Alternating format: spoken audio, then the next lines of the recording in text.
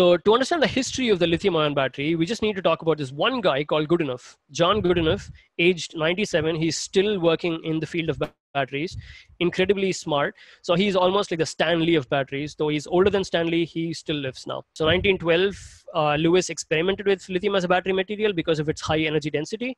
But of course, it was Goodenough who kind of pioneered the approach of using lithium and manufactured all of these different kinds of batteries. So the LCO stands for lithium cobalt oxide. It's a pretty good battery, but it was overtaken by LMO.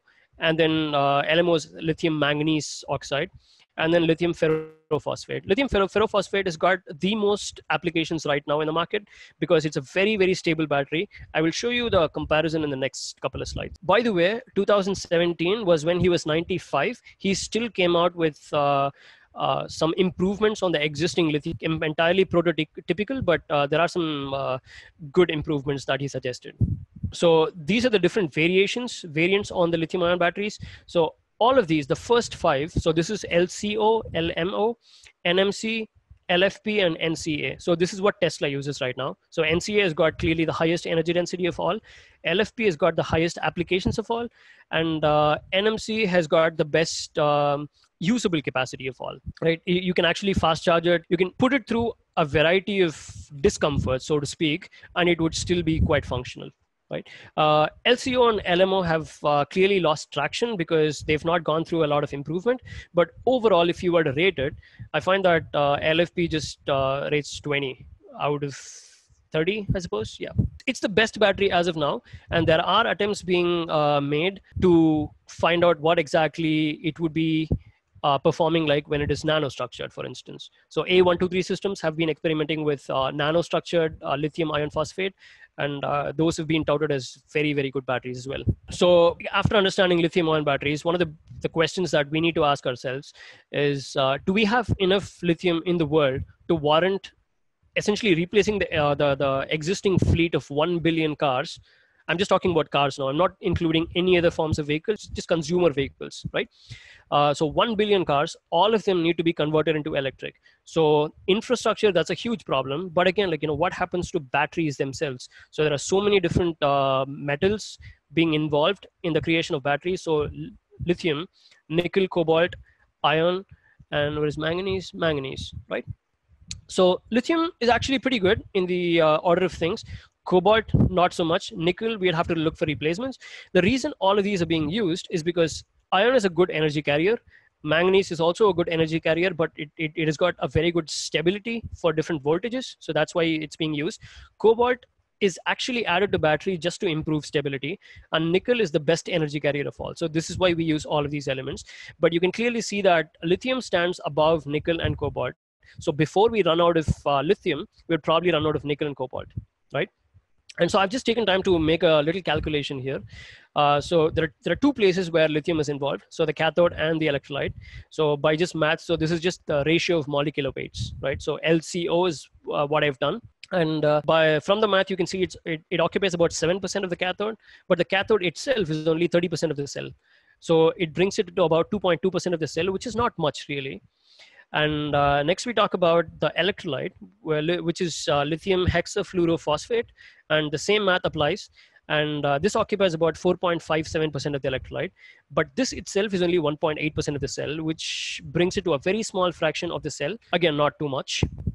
So overall, we can see that it occupies anywhere between 2.3 to 3% of the entire battery cell, right? So this is just the battery cell that I'm talking about.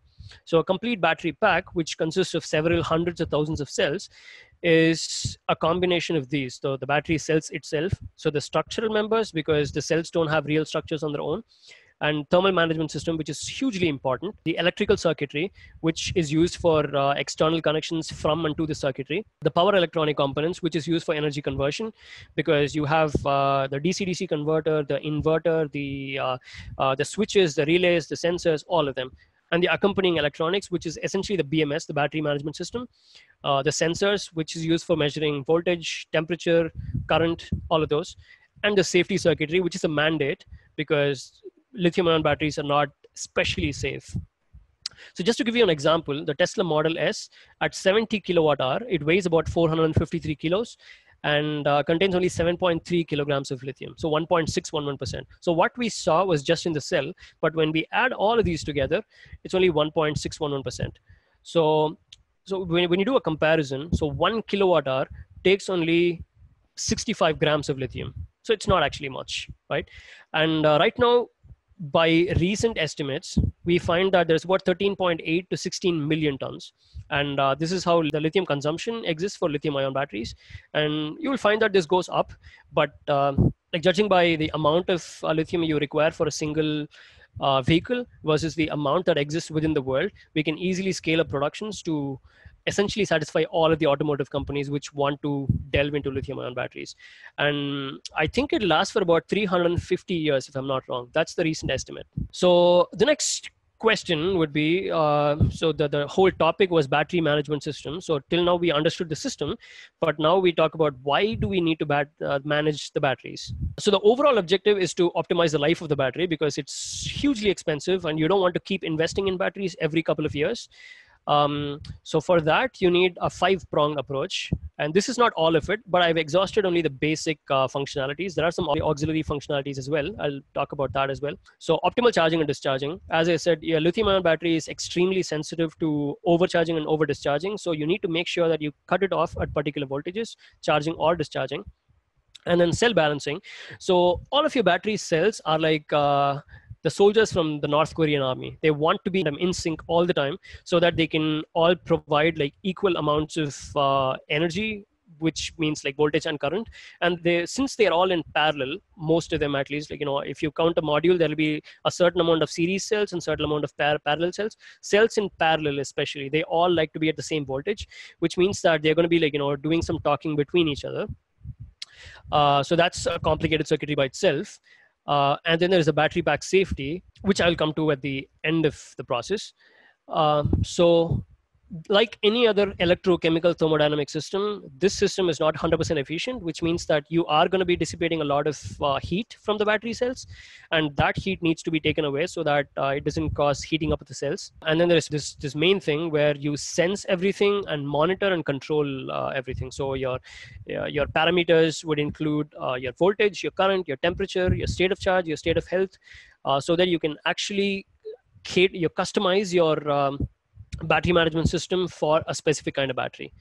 And then battery pack safety, which we'll talk about. It's actually fun to just show you rather than tell you. So as I said, these are the voltage limits that your battery loves to be at. And this is what the battery management system does. So there are some electronic protections on each side, so that if it goes even slightly outside the operating zone, it can kind of curb it and bring it back to limits. And so the red, of course, is the failure zone. You never want to see the battery in that zone. And typical limits exist for the current as well. And there's current protection devices, which we'll talk about in the safety circuitry. And there's a specific method of charging all lithium-ion cells. It doesn't matter what kind of electrochemistry. The numbers may change, but the overall process remains the same. So you need to adopt a constant current, constant voltage methodology. So till a particular time, you would apply a constant current, make sure that the voltage is above 3.7, 3.8, and you increase it along with time. And then once you get to the constant voltage time, you would actually keep it at about 4.2, and you're golden. This is pretty much the way to charge the battery. So monitoring and control, that's very important. As I said, like your lithium-ion battery is like a spoiled child, and it needs constant monitoring and control all the time. Otherwise, if it goes out of bound, there would be some detrimental effects and severe devastation, let's say. So these are the parameters that need to be monitored: your voltage, current, temperature, state of charge, and state of health, all of which we had discussed before. And your cell balancing. As I said, all of the cells in parallel like to be at the same temperature. It doesn't matter whether it's series or parallel. It all likes to be at the same temperature, same voltage. So when I say voltage, it means like, plus or minus 10 microvolts or 10 millivolts away from each other, so that they can all produce the optimum current required for your application. So there are two types of balancing. So one is the active balancing. The second is the passive balancing. So your passive balancing is the simplest of all balancing circuitry. It just has some bleeding circuitry. There are monitors on each of these cells, right? Once a particular cell has been identified as the weak cell, all other cells make sure that they dissipate energy to reach the same position. Like, when I say position, it's the same state of charge and voltage as the weakest cell in the system. So it's not the best, but it works. And your active balancing circuitry is a mode of non-dissipative cell balancing, which means that there's not going to be any real bleeding or the current bleeding, but it's going to utilize some complex circuitry where one cell can talk to the other cell, or one cell can talk to bunches of other cells, and just dissipate energy into them, so that everybody is at the same position at all points of time, right? So this would also be a good segue into defining power and energy cells. So not all cells are created the same. Sometimes you do it deliberately because you want more power out of the cell, and sometimes it is just quality issues, right?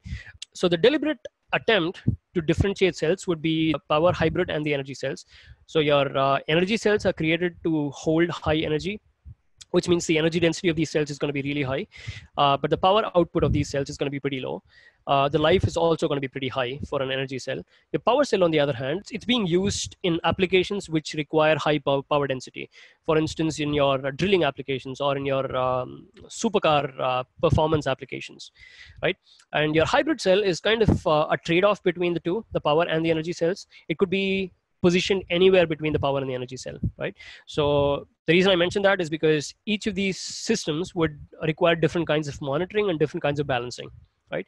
To give you a simple example, a power cell having an energy density of 2 amp hours versus an energy cell having an energy density of energy capacity. They should ideally say capacity, not the density.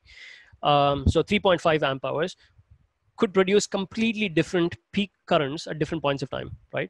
So this is 20 amps for a 2 amp cell, which is like 10C, not continuous, of course. And this is 3.5 amps, and it's operating at anywhere between 0.6 and 0.7C. So as I described, electrochemical cells are not 100% efficient.